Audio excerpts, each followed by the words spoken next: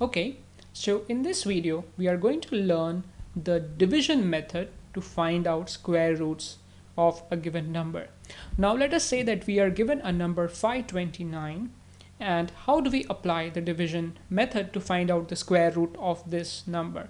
So the first step is that we group the numbers in pairs of 2 starting from the units place, which is here, all the way to whatever the highest number not position you have. So in this case the first pair of numbers will be 29, so I put a small bar over it. Then you put whatever is the remaining number, you put a little bar over it. So these are your group of numbers 5 and 29. And now, so that is the step 1. Then we begin with division. So let me draw the line for division, and yes, now step 2, we start from the number which is in the highest position. That in this case 100 is the highest place value that you have.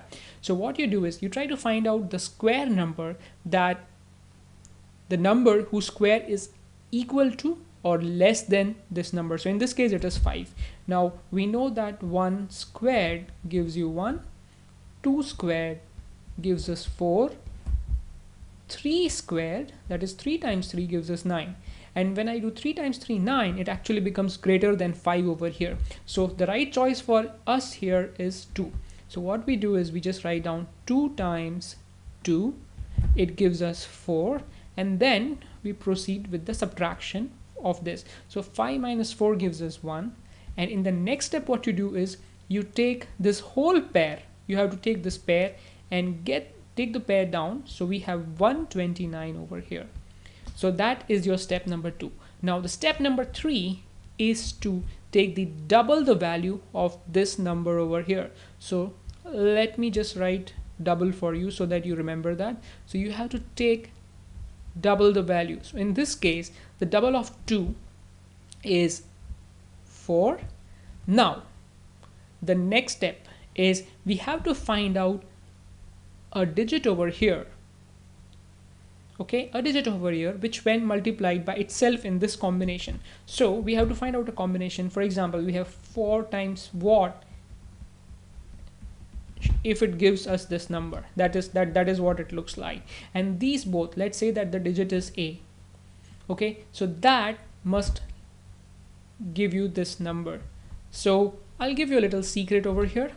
Look at this number 9 and try, if you recollect which numbers square end in 9. So you have either 3 square ends in 9, or you have 7 square which ends in 49. So you can straight away look at it. So let us try 43 multiplied by 3.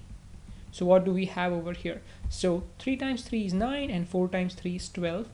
Bingo, we got the number. So we would write it as 43 times 3 gives me 129, and in this case the remainder is 0.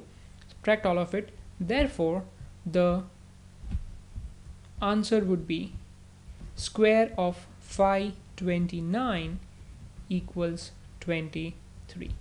So this in nutshell is the division method.